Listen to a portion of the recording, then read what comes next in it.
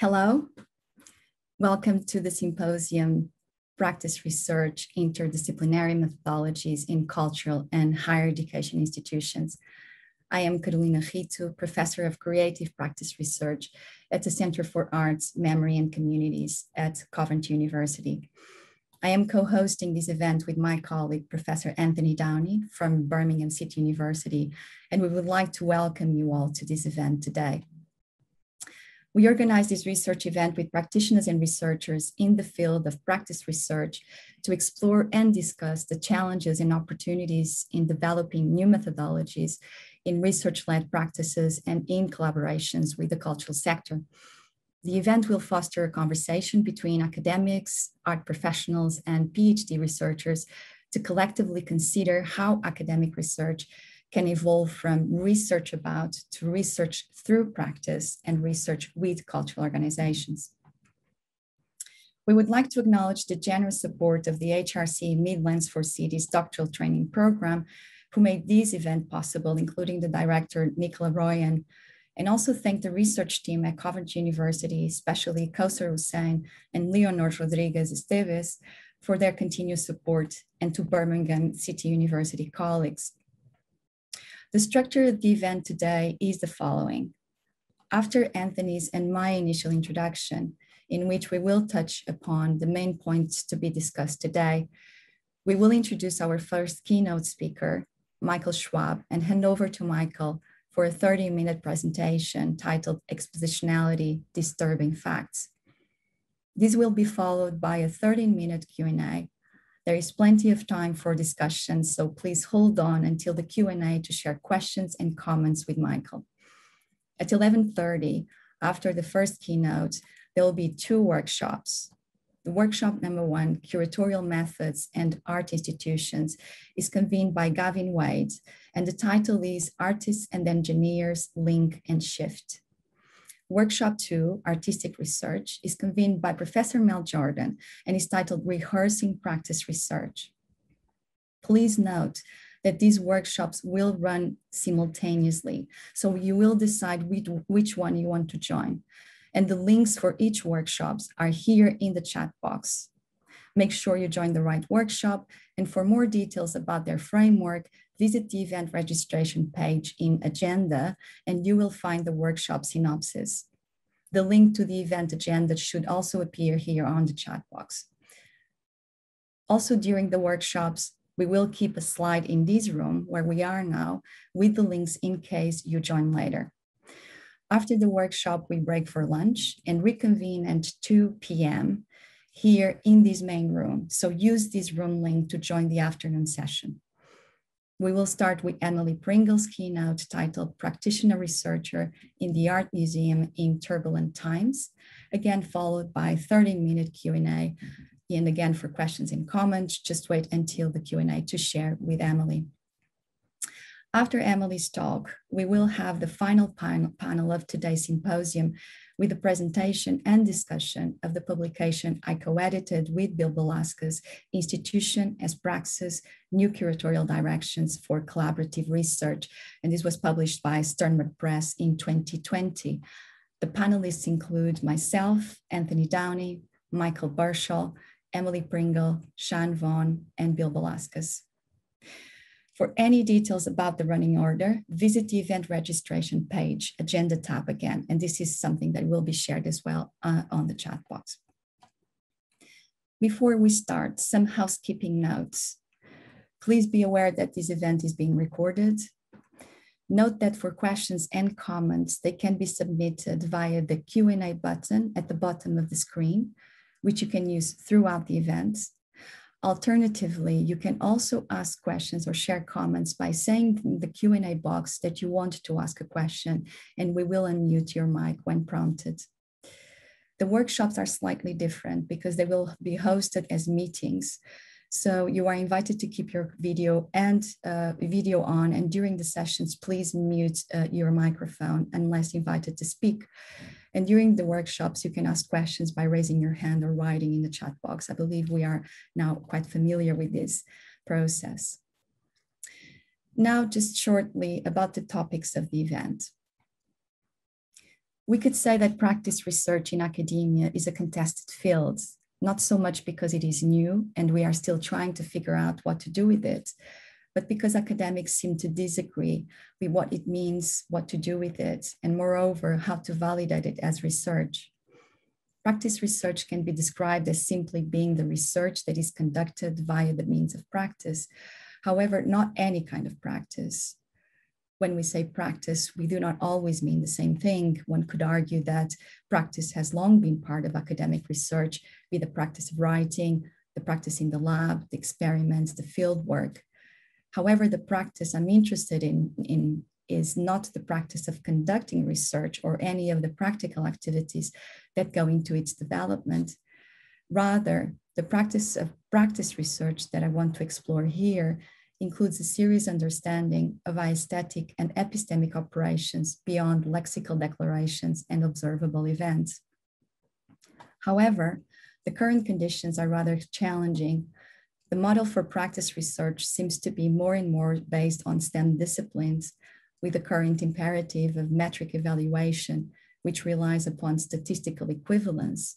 In other words, everything can be compared as long as it can be quantified into a statistic. In this way, practice has been invited to enter the protocols of research under a neo-positivist conception of research, understood as a move from secrecy to transparency, from abstraction to efficiency. Also, practice has been invited to enter the protocols of research as an add-on or a case study included in the methods deployed by the so-called more rigorous disciplines, from social sciences to engineering, etc. Here, the arts are seen as providers of a set of new creative variables to be observable and evaluated as case studies according to the disciplinary frameworks of the lead discipline. Although collaboration between disciplines is always welcome, the fact that these permissions have monopolized the validation of practice has paid a significant disservice to the field. This tendency has compromised the development of key aspects intrinsic to practice research. Because contrary to protocols of research validation, practice research is partial and errant, tentative and opaque, and moves through the radical incompleteness of the subject matter. It does not produce a final and conclusive output that can be clearly disseminated and cannot be formalized in pre-established templates. It is driven by the conditions of the materials at stake, infrastructural, epistemic, ecological, and the constraints and inevitabilities of the unplanned encounters. It invites the formation of communities of concerns and solidarity instead of validating the assumption of audience segments. It is always in collaboration, and it is radically interdependent of all the past, present, and future dialogues with others and our multiple selves. It embraces the complexity of the conditions in which we live. So today, together with our guest speakers and the audience contributions, we would like to address the following questions. What do we mean by practice research, and how does it contribute to the development of knowledge systems within and beyond academia? If the visual arts are increasingly defined as a means to both question and produce knowledge, then what value do HEIs, higher education institutions, assign to the performative, exploratory, and speculative production of knowledge in the arts? How do collaborations between the higher education institutions and cultural partners have changed the way we research? What are the opportunities for practice research in the intersections between these two sectors? And finally, how can we create a more confident ecology to advocate for practice research and its specificities in academia? I hope we have the chance to explore these questions and more. Thank you again for joining us today. I will now hand over to Anthony for his introduction and also to introduce Michael Schwab. Thank you. Wonderful. Carolina, thank you for your introduction. And it's great to see so many colleagues here this morning from Birmingham City University and Coventry University. I just wanted to use the next 5 minutes to raise a number of questions and refer back to your point relating to what forms of knowledge are being produced through practice-based research. And I want to start with just a series of questions, general questions. I hope not too generic, and I hope that we will return to them as we proceed. I think the core question that I wanted to ask was relatively straightforward. How does practice-based research disrupt epistemological utilitarianism? Or, to put it more simply, how does practice question the use value and application of knowledge as a form of research? I would suggest that if we pose these questions or pose that question, we immediately enter into a further question. And that is largely to do with how we understand research in the context of academe. How can such questions expand upon the radical capacity of research within academic settings? Now, again, this would entail a further series of questions, and they would be directed towards key specific points, one of which would be KTPs, knowledge training partnerships. And I think other elements would come into play around how we understand knowledge economies in relation to, for example, the research excellence framework, and indeed, perhaps more immediately, in relation to doctoral training partnerships.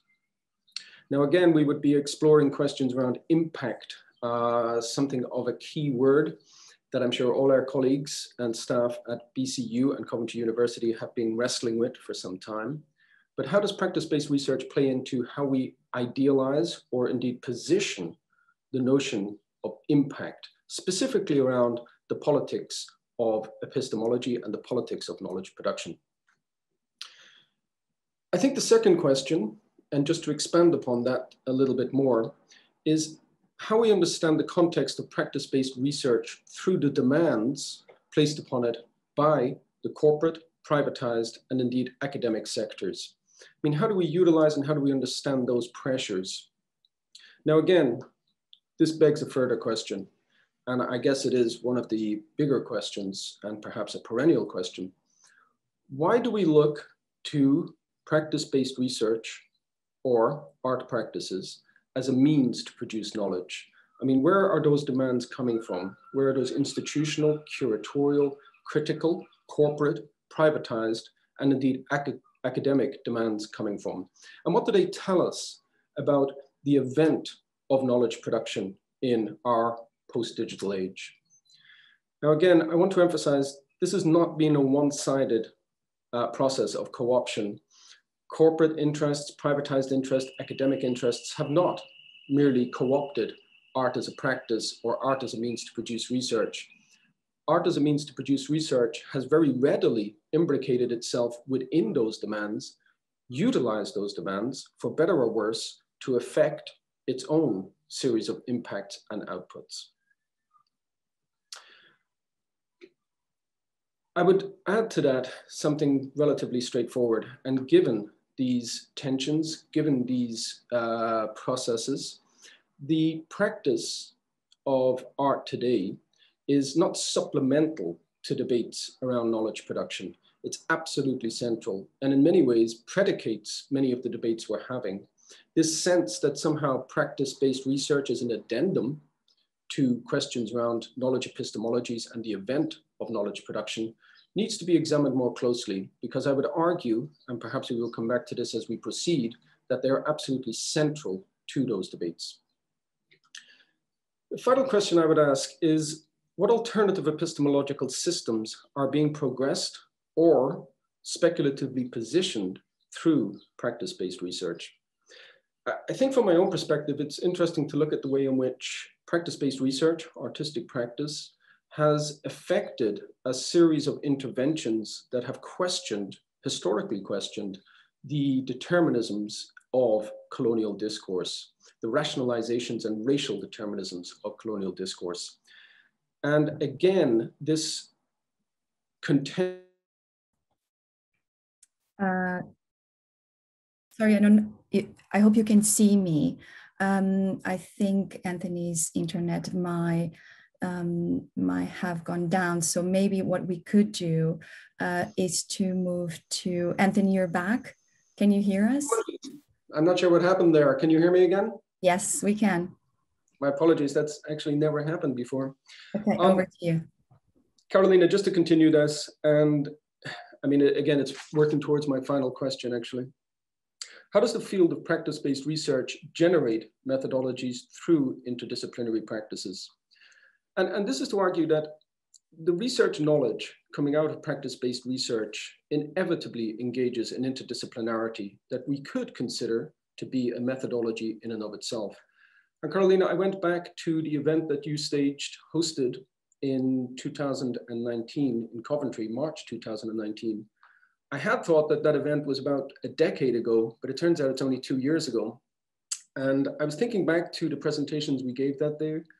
You co-hosted myself, Maria Halajova, and other speakers on the day. And I was thinking back to what I put forward in relation to practice then, practice as a form of speculative research. And I was thinking how that actually held up 2 years later.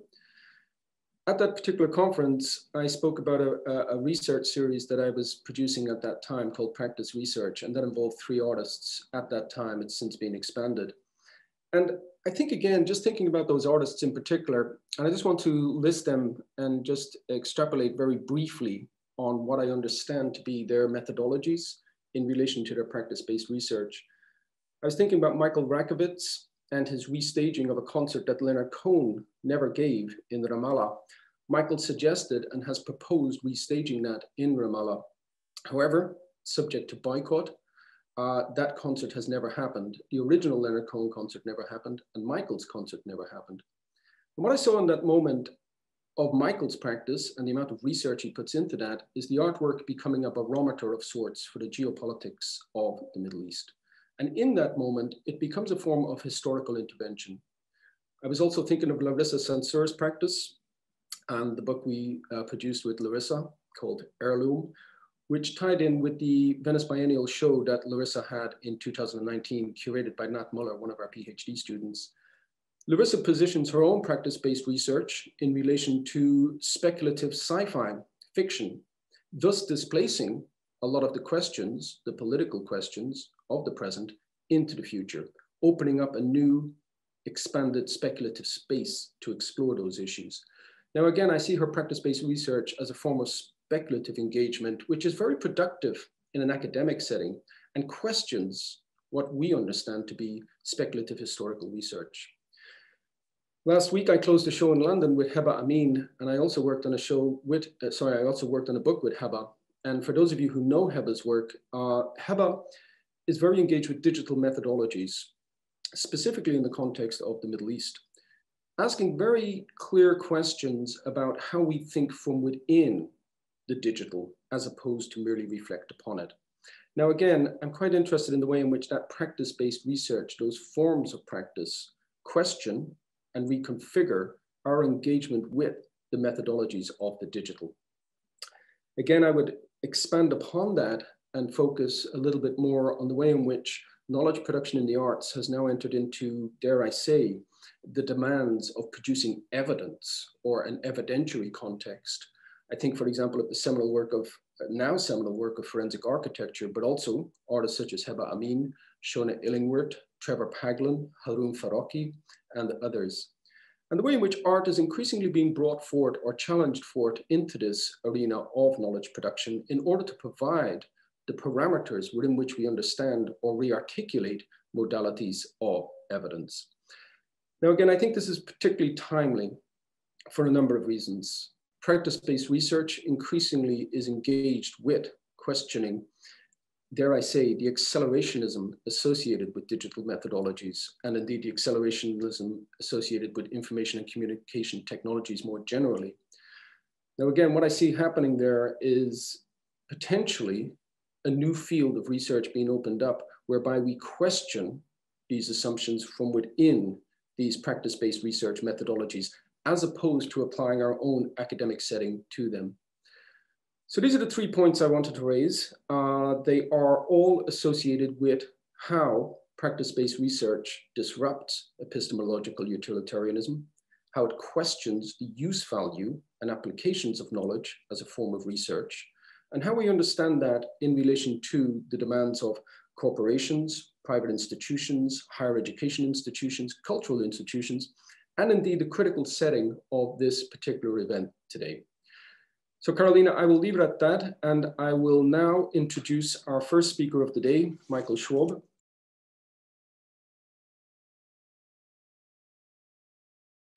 Michael's talk is Expositionality, Disturbing Facts. And I will just read a very, very brief overview of Michael here. Michael is the founding editor of the JAR, the Journal for Artistic Research. During the first years of SAR, he was responsible for the ORC and its development, coining the notion of exposition along the way. Most of his writings and some of his art and research is accessible through his ORC profile, which is available online. Regarding expositionality, you might also want to check out a recent chapter, which we are just putting a link up to now. So I'm going to pass over to Michael, more or less on time. And Michael, welcome this morning. And the floor is yours, sir. Great. Thanks so much for the invitation, and great that so many people turned up to this event. I've got half an hour, so I'm gonna try to focus on a single point in this half hour, which is difficult, I find, to respond to. So I won't have a lot of answers, but I hope I can create the setting for you maybe to continue discussing some of that. It'll be a presentation that I've uploaded to the research catalog that was just mentioned. And I'm basically going to share my screen for the time of the presentation, keeping in mind that the presentation itself is somewhat experimental. I'm still trying to work out myself how to actually operate in these remote situations in a live presentation setting. So I'll be curious also to hear how that went. Anyway, I'm going to share my screen now.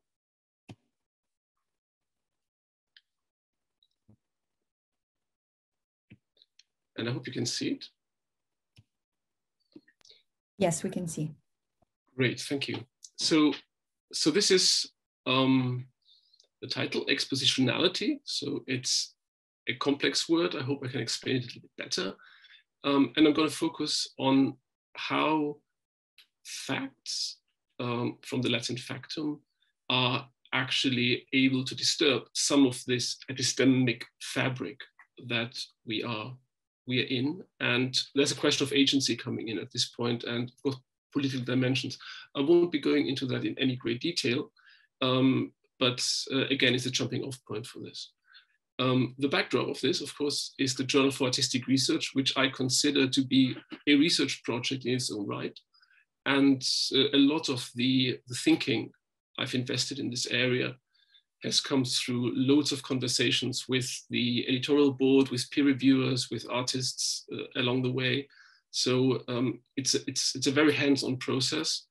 And again, I haven't really finished making sense of this all.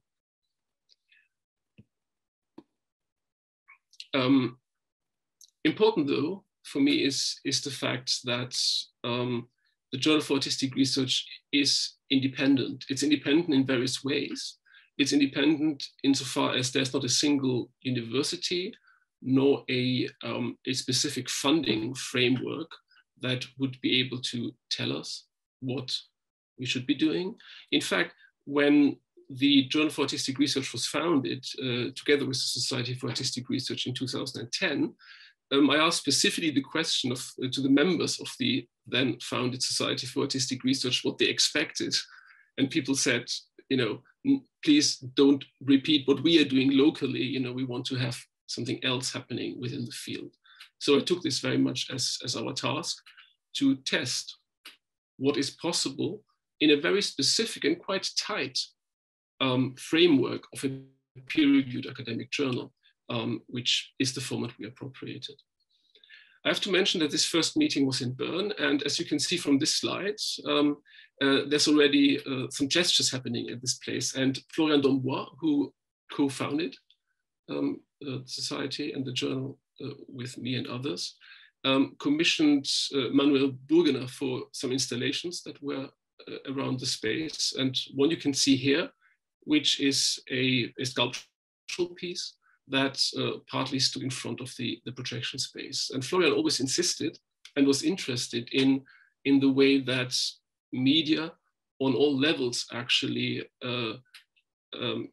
impact, change, engage with materials differently and with people and experiences differently. So there's not a sense of a transparent representation of what the journal is. There's no sense of, you know, me now transparently communicating to you what it is that we are doing. And that's kind of symbolized through this idea that the projection isn't really transparent either. There'll be moments you can't read what's on the screen and so on. And we try to keep this really as a main element, that we don't want to suggest communication in the form of I pass on information from A to B, but as a much more active and complicated process. So instituting is really at the heart of what we've been doing, but I think it's also at the heart of any, in a way, research project, research activity, because after all, you know, research is also, research also institutes knowledge. So I think very much of existing knowledge as, you know, an institutional form of research. In order to support this question of instituting a little bit more, I've got a quote here by a colleague of mine, Ezequiel Copelto, who is now in Malmö. And I'm just going to read this out shortly. I might make it a little bit bigger so you can read it even. So insofar as every institution is established and sustained by human beings, each one of them has once been a genuine human invention. Research makes up inventions which, insofar as they're of public interest, are also at least potentially new institutions and thus carry out critical changes in the institutional status quo. The inventiveness of an invention is therefore linked to the institution as their future. Artistic research not only takes place in institutions, but it should also conduct research on them, take institutions as its object, from the aesthetic institutions of perception and effect to current political institutions, through showing how the latter are connected to the former or even based on them. Instituting always implies reinstitution, the changing of fundamental forms.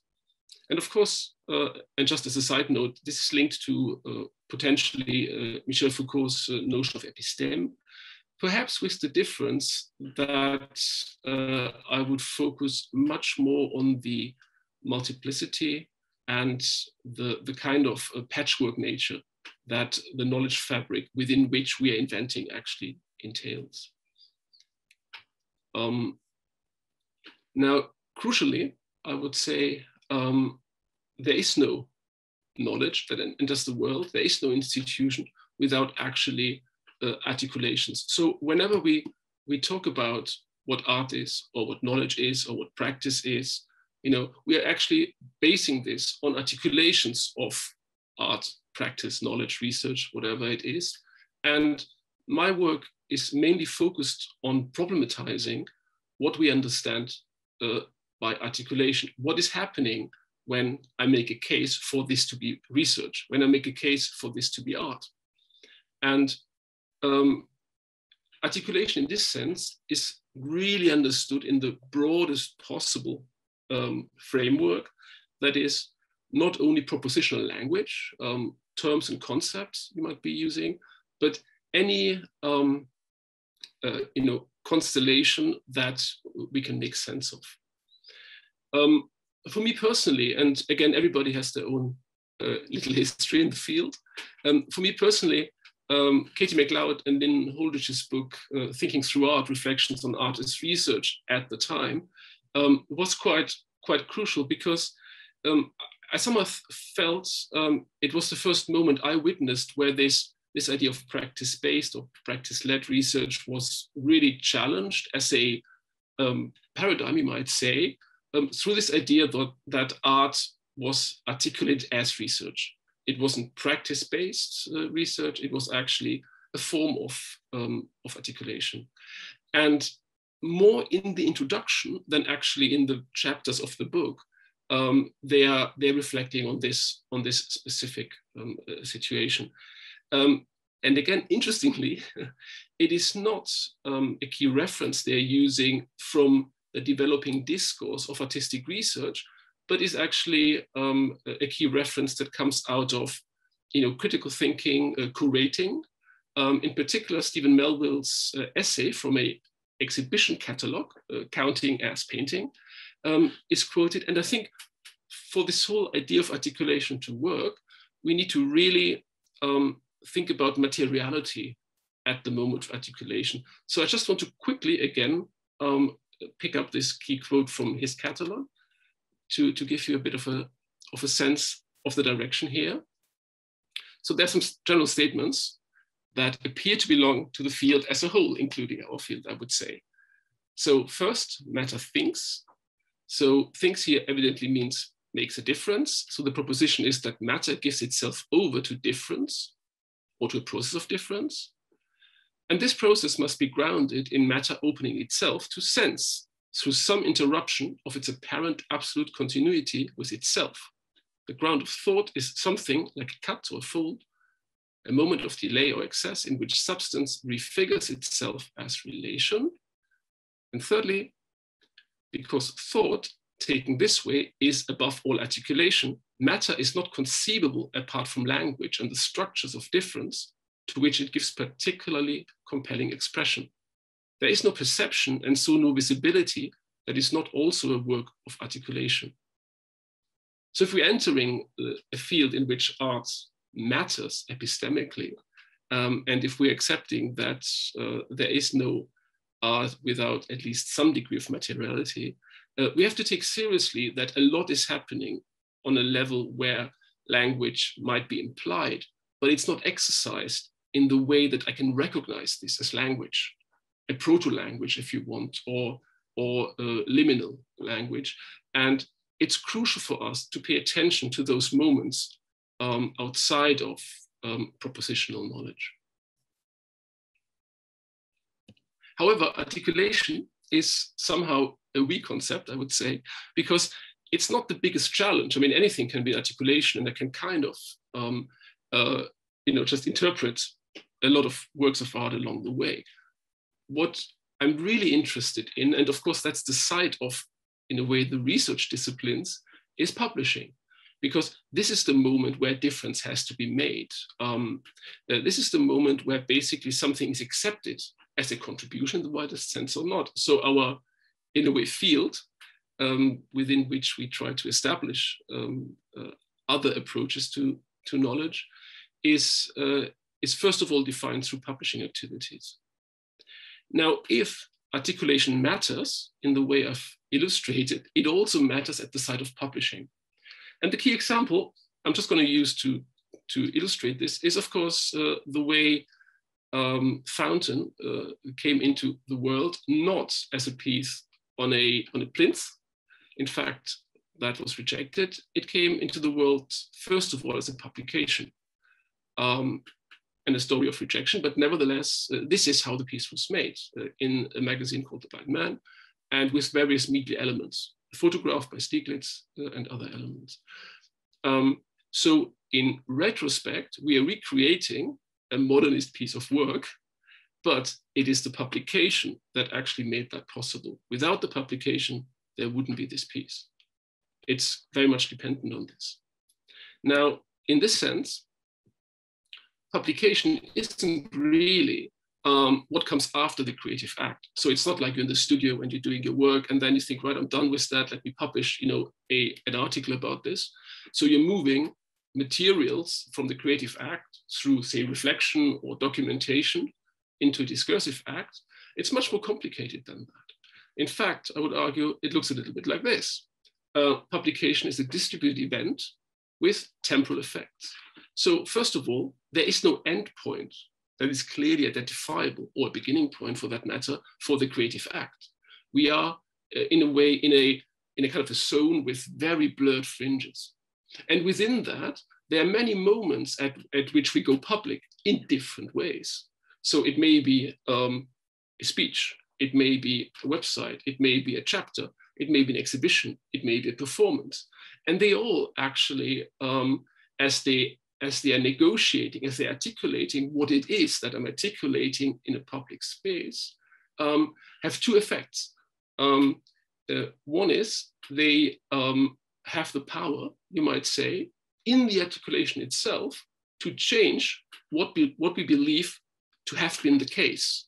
So, for instance, to make us reinterpret what we thought we knew already. To the degree that what we think are historical facts may be changed quite dramatically at this moment, or what we believe to have been our understanding, our knowledge until that time. And likewise, there's a future dimension to that, what's going to be possible, the potentialities associated with different elements that are being brought into that sphere also changes. New worlds become possible differently. But this is not like a single event, although it's stylized like a single event here.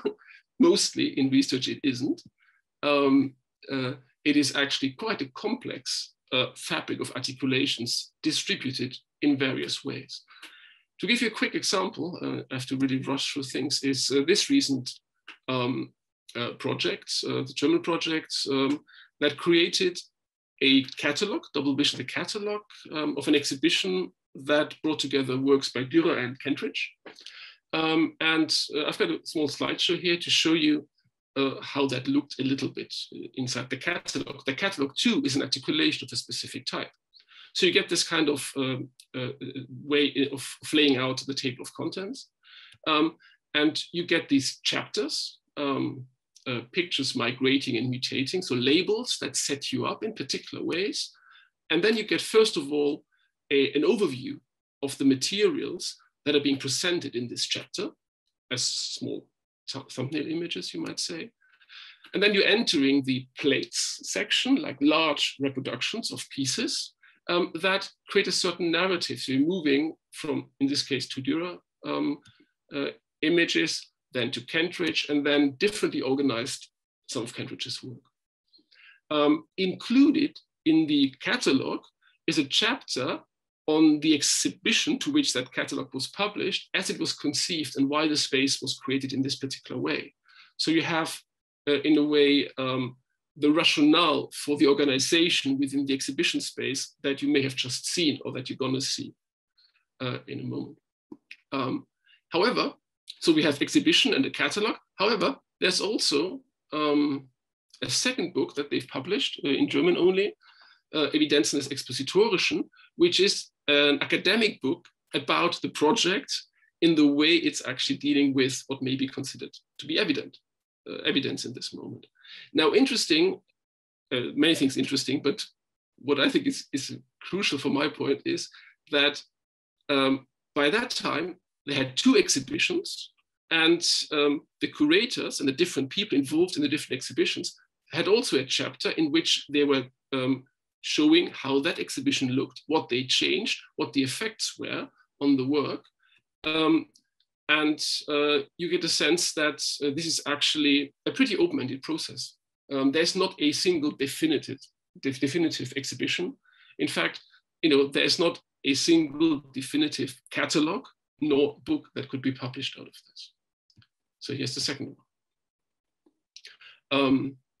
So the point I'm trying to make is that we may, in hindsight, look at particular events as being paradigmatic, but in reality, there's a lot happening below the surface of that kind of historization of art, for example, in this case. Big debate who actually the author of the fountain is. Big debate how the structures of making the piece actually happened, at what part this catalog, this magazine played, and so on. So considering this really as a complicated moment, and of course, JAR is just a part, the journal is just a part in what you as authors might be choosing to create within that. Now, another element that's necessary for my single argument is what has been called virtual witnessing. So none of this would work if there wasn't a situation possible where I could actually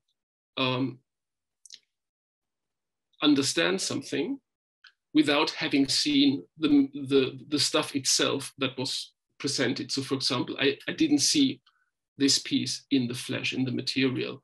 Am I able to say something about this exhibition? I haven't witnessed this exhibition. I didn't go through the spaces. am I able to actually say something about this, not having seen this in the flesh, and so on.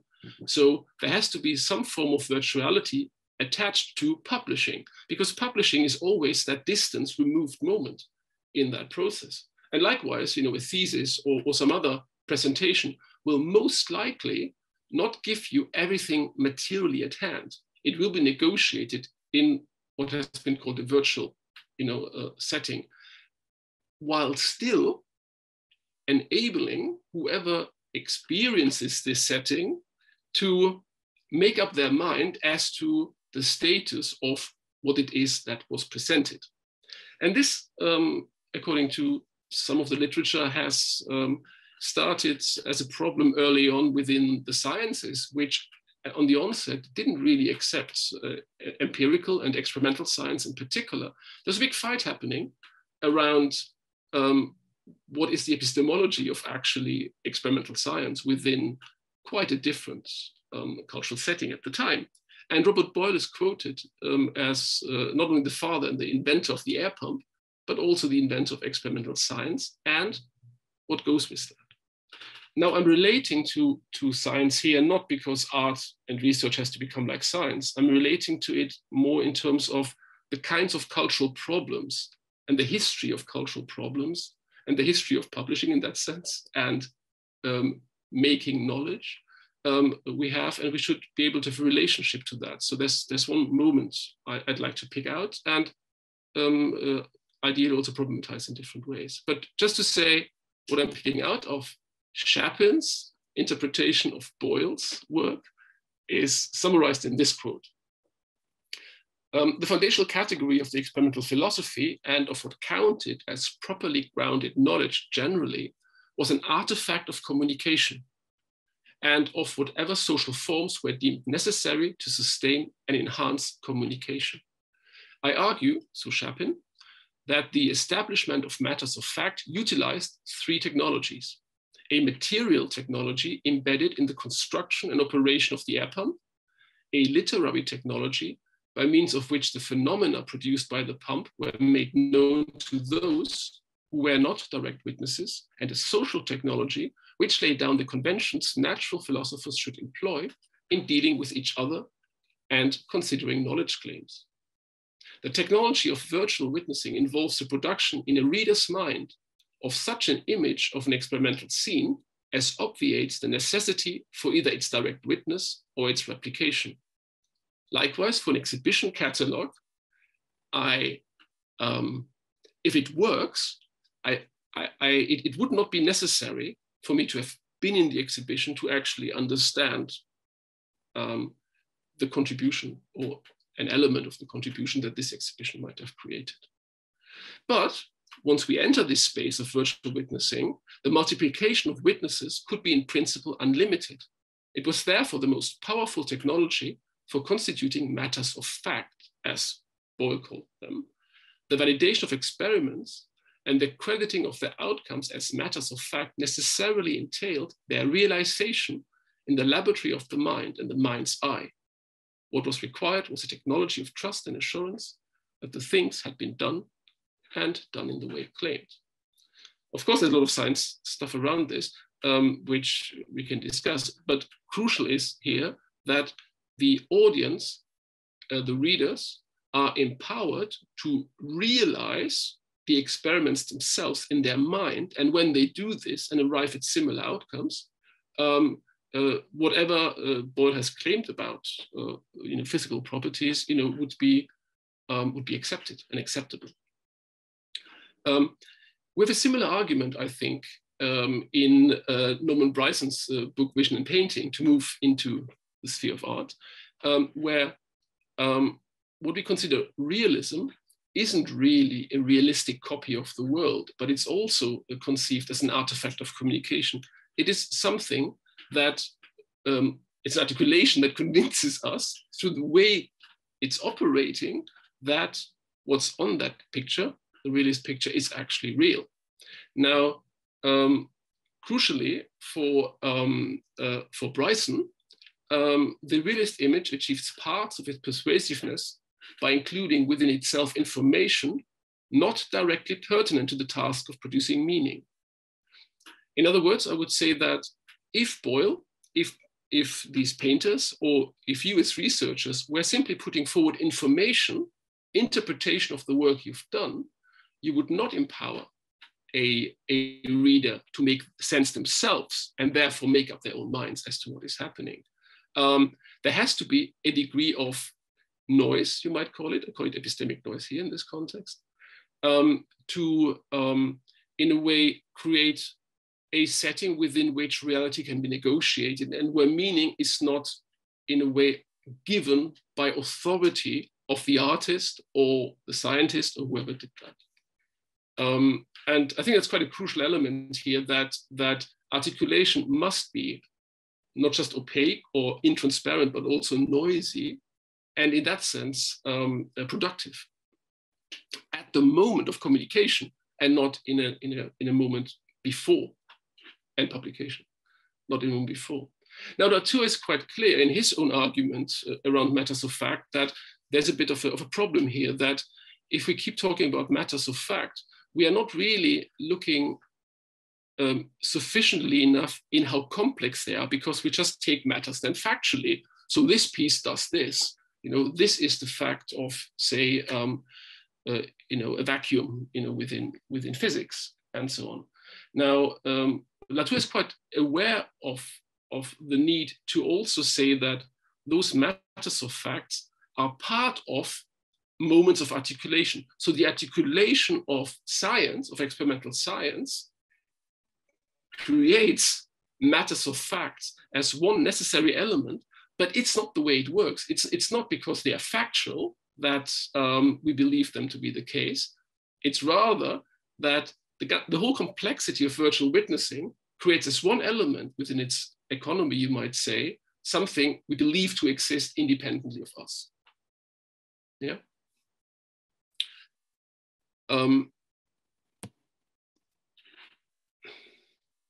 So this artifact of communication, which I was describing in various bits of writing around exposition, in my mind, has the character of a multi-stable image. It's something that is actually not settled. It's something that needs to be fundamentally open, and it's open to propositions. So in this case, this image is open to being identified as a hare or a duck. We know that example well, but it's also open to perceptions that are not propositional. For instance, I've got some unidentifiable black figure on a white background, say. I've got some strange disfigured figures and so on. I see strange elements in that. And so I see loads of things beyond, propositional knowledges that are in there. And I'm targeting this moment of instability and multi-stability as a condition at which actually viewers and readers are empowered to understand with the effects I illustrated with the Duchamp. And that in a way looks like this then. Rather than publishing something that you made and then it's just being added into a journal article, that's one way to read that process. And yes, we do collect stuff, and yes, we do publish it afterwards. At the same time, publishing is also realizing what it is that's being published. In a way, it's this infinite regress where we never know whether something was there already before it's been articulated, or whether it's been made in the articulation. And that's a situation that cannot be defined. And in some sense, it's a contradiction within the multi-stable image that the exposition is. But this contradiction can be authored. So when you're working expositionally, when you're articulating your artistic research or your practice of artistic research, you are authoring a suspension of what is first, at what point are actually epistemic effects happening. How can I rethink practice from this moment of articulation? How do I think world might change from this moment of articulation, and so on? And And this suspension, this possibility of removing the ground for any, in a way, clear propositional position at the most extreme, means that any anchor, what is art, what is practice, what is research, will be almost self-defined at the moment at which it's articulated. Practice like this has never been. It has been only at this moment. Research has never been. It's been at this moment in this particular way and in no other way. Okay, and that's the moment of invention, as suggested in Esa Kekopelto's quote at the beginning. This is when knowledge is instituted. It's always instituted as something never heard of. It's something that, in the most radical way, must break with whatever it is supposed to fulfill, institutionally and in terms of knowledge.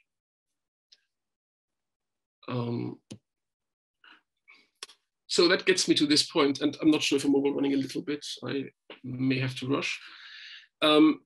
There's two crucial things I'd like to draw from this, and it's somehow maybe important for the discussion to be had about, you know, academia and cultural institutes. One has to do with that science actually has, in a way, owned the notion of research. It's molded it and shaped it in ways that science felt fit for itself. So if you're looking at science and technology studies, historical epistemology and so on, you'll see how much of an illusion happens when it comes to science reporting on itself. There's a lot of articulation happening in the self description of science, and in a way, a misrepresentation of what research actually is, how it works. So one aspect of my work anyway has been to question the relationship between science and research, and to think about whether there are different uses of the term, keeping in mind this situation that research is probably one of the dirtiest words in the indigenous world's vocabulary. That's a quote by Linda Tuhiwai-Smith. When mentioned in many indigenous contexts, it stirs up silence, it conjures up bad memories, it raises a smile that is knowing and distrustful. The way in which scientific research is implicated in the worst excesses of colonialism remains a powerful remembered history for many of the world's colonized peoples. This is clear and must be accepted. I mean, there's no way around the fact that science has not developed research to the full. And it's also problematic, as you see the shift here in this quote, from the word research to later on scientific research. I would like to break this ideology that science owns research. The question is, how do we reinstitute research? How would we actually create a notion of research that is independent of the historical paradigm of science, in particular of progress, and the way you would give value to a knowledge contribution through its historical difference that it can create. It has to create difference in a short amount of time, otherwise it's not accepted. And of course, there's a link to ideas of becoming research that Eric Rogoff mentioned, and I'm aware there's a discussion happening with her too. However, this means that this famous practice turn, isn't really the right descriptor. And I've heard both speakers earlier mention practice-led or practice-based or practice quite a lot. I would argue that actually this is very much part of the institutional paradigm that that makes us think of art as a practice. I think it's a misunderstanding of narrowing what art can be to a practice, and it's a misunderstanding of believing that practice in art is its most essential contribution. Yeah. So there has to be, through articulations, a definition, you might say, a reinstitution of what practice might mean in this context, or what art might be in this context. And the second element that we're adding here, which has to do with what has been called the speculative term, is the fact that science is in various crises, and one of the crises is the delay in which it actually happens. So for instance, in AI, in artificial intelligence, we've got these highly selling images now around. The point here is that we know how to do them through those kinds of AI algorithms, but we don't know what they mean. We don't have a science of meaning for those works. We've got a science of producing. So they are realized in ignorance, yeah? And science, in a way, is not there yet, and still they operate on a market, and still they shape contemporary culture. And the same is true within the Corona crisis, where we have science not really able to tell us how safe a vaccine is, and still the reality is we are being vaccinated. We have to deal with that. So there's a moment of action, of actualization happening that is today happening before we arrive actually at proper knowledge. And the second point I want to rush through quickly, and then I'm done, is my insistence on the notion of artistic within the journal's title and not of art. Because this is, in a way, one of the key problems that come from the kind of collaboration between art institutes and academic institutions, which has to do with that the notion of contemporary art is, within visual arts anyway, very much entrenched, and I would say normative in many ways. If we were to use what contemporary art institutions claim to be art as a standard within artistic research, we'd be excluding a lot of stuff. Chai is surprisingly non-contemporary in that sense, contemporary art in that sense. And I'm really, it's one of the most, I don't know, surprising realizations I had over those years. What artists are able to do and are interested in doing does not dovetail into what is represented within art institutions. So reinstitution also has to do with this, and has to do with the institutionalization of the notion of art that comes as within a hierarchical form, put it like this. Artistic research, in a way, by looking at minor practices, by looking at the kind of material dedication of people working artistically, that nevertheless are not necessarily able to connect with high definitions of art. And that's a key problem, because we might be in a situation where academia tells us, we have to write in particular ways, and contemporary art institutes tell us we have to make art in contemporary ways. So we've got a very impoverished middle ground, whilst the opposite is true.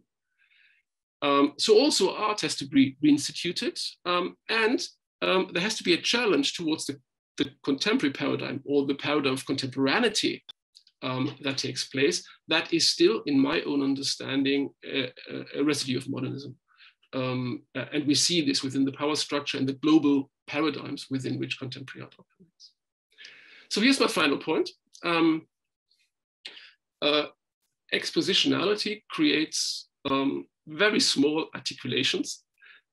There's not big claims like, what the world is. It's actually in this specific limited arrangement of stuff. That's how art may be identified. That's what research might be. That's how I'm thinking here. This is the resistance of the materials. These are the possibilities. That's how you're affected by it, and so on. Very limited, individual, singular articulations that are not yet connected up within a transcendental sphere of what epistemology of artistic research might be. And hopefully they will never be connected in this way. Which raises the key point. How do I connect the specific with the specific? So how am I actually instituting and keeping the value of singular articulations that are distributed in such a way that don't have to go through some criticism or interpretation or some other philosophical construct in order to actually create those linkages and pierce, you might say, the fabric of knowledge, or in a way, create or turn into a patchworks that would show the kind of protocols and interfaces as I move from one epistemic horizon of this articulation to another epistemic horizon of this articulation. How does my understanding of knowledge change from this project to this project? How does my understanding of art change from this project to this project? And the second point is, this all happens because of the dedication, in a way, of artists, but also scientists, one has to say, to getting deeper down into the phenomena, to actually wanting rather to enter the complexity of what they're doing, rather than shortcut it through some explanations of that. Okay, so sorry, a little bit over. That's fine, Michael. Thank you. So I'm stopping my share now, and you can see it. Good, here we are. Michael, I want to give you a moment to catch your breath, and thank you for that thought-provoking presentation. Quite a number of ideas there. In the spirit of collaboration and engagement, I want to open the floor to the audience in the first instance, but I have a few general comments which I want to come back to with you. But please take time to get your breath. And for the attendees, if there are any direct questions, I understand we have the chat bar open that can be utilized. Equally, if I understand correctly, Kausa, those questions can be asked directly over the current system, or maybe I'm mistaken in that respect. Yes, that's right. Thank you, Kausa. So please, folks, don't be shy. Michael's raised, I think, on my estimation, at least 6 pertinent points relating to epistemological systems. I'm thinking again about how this relates to doctoral students, how that sort of reflects upon your own research or experience of research. So please feel free to ask questions. Michael, while people are gathering their thoughts, I thought I might just jump in with a few general points. And I think your point about how we understand the very term practice is particularly germane. What does practice constitute? What is the event of practice? Before we even get to the ideal, and I use the term advisedly, the ideal of practice-based research, because effectively, again, I think that's what's under question here today. But this notion of practice itself is obviously eminent in these discussions. And it seems to me that what you are suggesting here to a certain extent is that we're shifting from research about practice, I use the term in inverted commas, to research with practice. How the epistemological frameworks that practice puts in place engage us in an expanded notion of the use value, or indeed non-use value, of knowledge itself. And I want to pick up on a term that you used, the episteme. And if I understood you correctly, you're drawing upon the Foucauldian notion of the episteme. Foucault's notion of the episteme is very associated with the apparatus, for want of a better term. But the apparatus as a productive function of a political, sociological, and indeed historical order. The apparatus was never negative for Foucault. It was never a reductive process. It enabled, to all intents and purposes, productive bodies, productive subjects to come into being. Of course, the means of that production were very much associated with a liberal and subsequently neoliberal order. But I want to ask you a question. Your understanding of episteme as an apparatus is obviously associated with the way in which that apparatus is producing knowledge about the artwork. It's producing knowledge about the artwork as a material effect, but it's also producing virtual knowledge about the artwork. And I'm wondering how this relates back to your understanding of propositionality or expositionality, to use your term. And I was hoping you could address that. Yeah, no, absolutely. It's all correct what you're observing. The only point I'm trying to make is not so much how right or wrong Foucault might be in his historical interpretation, to try to suggest that yes, there are what I kind of called epistemic fabrics within which we operate. So you might call this apparatus. But the point to me is, they're actually much more patchworky. If you're looking at any single articulation, even the ones Foucault is relating to in the order of things, they are articulate in such way that they enter this universalized image of episteme. And my point is that within artistic research, what I see happening is that the articulations actually don't dovetail into each other, often not at all, always not seamlessly. So the question is, what episteme is it? What is the epistemological framework within which all of this happens? And my answer is that, first of all, it's based on, in a way, articulations by which I reconstruct in each individual case how the stuff hangs together. Lazy by reference, more interestingly by appropriation, and even more interesting maybe by association, whatever it might be. There's quite complex relationships that are being forged every time differently. And in a way, secondly, and that was kind of my argument with Latour and Boyle methods of fact, is that this site of articulation is very complex, and people are interested in the complexity of this site. It spins off those understandings, but those understandings are never to be taken only as preconditions. They're also preconditions. As I said, this switching arrow there. We can read them as preconditions for the articulation, but we can also say that the articulation makes them to preconditions of what's possible within the articulation, and we cannot decide. There's no ontology in my model possible that would decide for you whether it's A or B. It's necessary that it's suspended what it is. Otherwise, you could never break into the existing plane of what's accepted as knowledge at any given moment. You reminded me of something here, and I think you're coming close to using the term quantum. The way in which it seems, to all intents and purposes, practice-based research refuses quantum realities, opens up indeed non-quantum realities. And I was thinking a bit further about that, more in the sense of what precisely is happening with practice. And we have a question here from my colleague, Catherine Baker. And I'll just read the question, Michael, because I think it ties in directly with questions of quantum reality, or dare I say, calculable, measurable realities, the way in which practice-based research usurps or pushes against such realities, and how that opens up the field of doubt. And I use the term advisedly, but I'll read the question from Catherine here, because I think it plays into much of what we're talking about, epistemological variances, or indeed modalities, or indeed the oscillations of knowledge that we encounter in practice-based research. And here's the question from Catherine. When Michael was talking, I was reminded of Cartesian doubt and the process of not accepting believed knowns. And I wondered if this was something that Michael was aligned with. Really, I would argue in the sense of how Latour would do that. So he would in a way, first of all,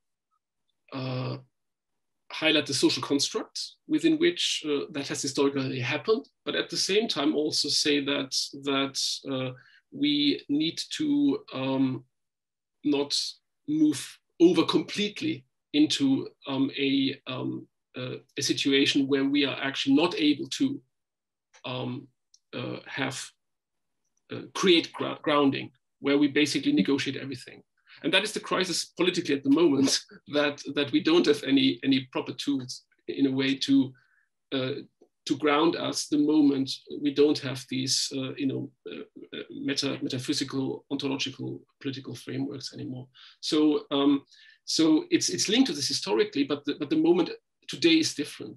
The moment today is such that we have myriads of examples of good living, and we are unable to make a political case out of these. This is the problem, that we have no connection, no model for a connection that is not already going through a transcendental layer. And my question is, how are we locally connecting? How are you guys, in Coventry or wherever you are, connecting? And if I look at JAR, say, there's a lot of stuff that doesn't work. I mean, how people deal with each other's work, what authorship means in that context, collaboration status. And I mean, there's loads of issues around it. I can discuss these too, but this is at stake. At stake is, do we need transcendental levels to create solidarity, or can we do that differently at the end of the day? And it will go through articulations. There will be articulations that perform this, and there will be articulations that fail to do that. So in one articulation, I might be the great artist who is nobody can touch. And the other articulation, I may create resonances and relationship with works of other people and social realities that people never thought about. It's down to how is that actually brought into play in a ethical, epistemic, and aesthetic context. Maybe one more. Excuse me, please continue, please.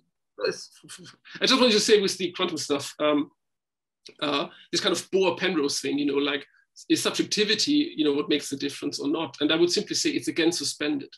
There's an like practice. I would also say that what's the subject here that in a way measures when it enters the quantum state is also, you know, completely unclear. It's again, I think, a reconstruction that there needs to be this agency, but whether this agency is the observer or whether there's another agency that is, you know, entangled in that process is also at stake. So to my mind, all these undecidables, somehow people have different opinions how to settle this error between subject and object.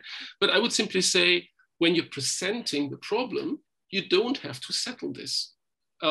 It's actually much more productive and maybe in a way does justice to the complexity of reality if we accept that there is not a single answer to that setting. So the subject is neither external nor internal to the quantum process, for example, or whatever it might be. Sorry, I'm talking too much. No, I think what you've articulated there, Michael, is something which I hope is music to our doctoral students' ears. What we're faced with here are qualitative research-based practices that produce epistemological systems that are non-quantifiable within the context, often, of academic research. They therefore need to be rethought from within academe, higher education institutions, but equally they need to be rethought from within cultural sectors. So again, these indecisions, these oscillations of knowledge need to be understood as productive. And again, I just want to use that sort of metaphor of the quantum theory, even thinking about Schrödinger, you know, quantum realities. The pluralization of reality itself is a means to engage with the richness of epistemologies as opposed to reduce them to a measurable or indeed calculable metric. On that note, I'm going to pass over to Carolina, who has raised her hand, and I think Carolina has some comments and some questions.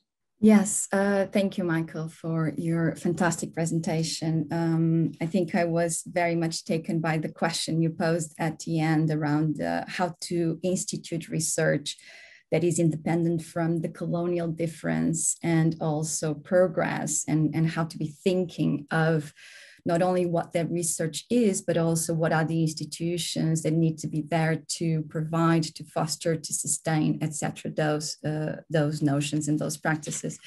But before we get there, I think there's something absolutely crucial in what you mentioned. And again, I think very helpful for us to be thinking in the move that it happens from what you were explaining, I believe, the move that happens from practice, and I'm going to use the term, although you would disagree, but I would stick to it for now, practice, the move from there to expositionality or publication, as you also very often say.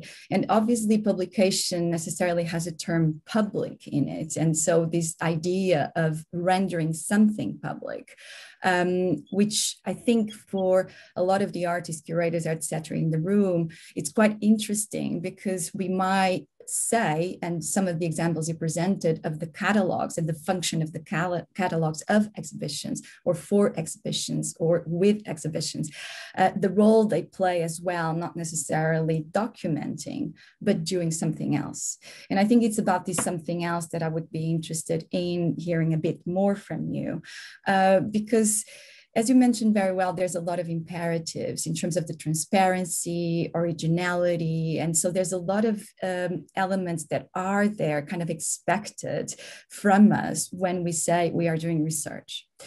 And so what's happening in the notion of expositionality that allows us not to talk about documentation or not to repeat the work in a different way, the work that eventually happened before, but something new that is being put forward as well. And you mentioned articulations a lot of times, and I understand that, but if you could tell us as well, in practical terms, at JAR, how do you come, especially the process of peer reviewing, I think, how do you come and the reviewers involved, how do they come to this material in order to precisely make sure that the assessment is not based on, again, originality, or even the or even transparency, this idea of communication that it needs to speak about the work, but actually is doing something else? Many questions. Maybe just starting at the end there.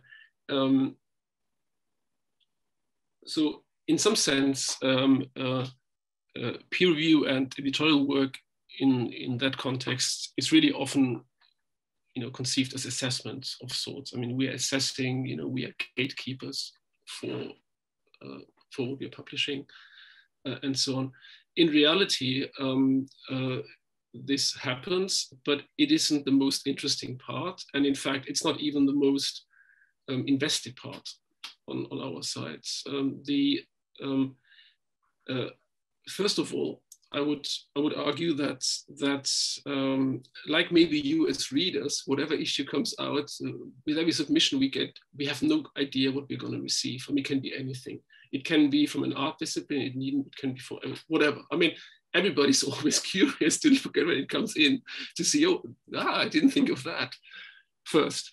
And secondly, I'm really surprised about my own, in a way, presuppositions, both in terms of research and taste, artistic or aesthetic taste, where I find often I would not start reading properly. Had I not the task of reading properly, I would just glance or do away with it.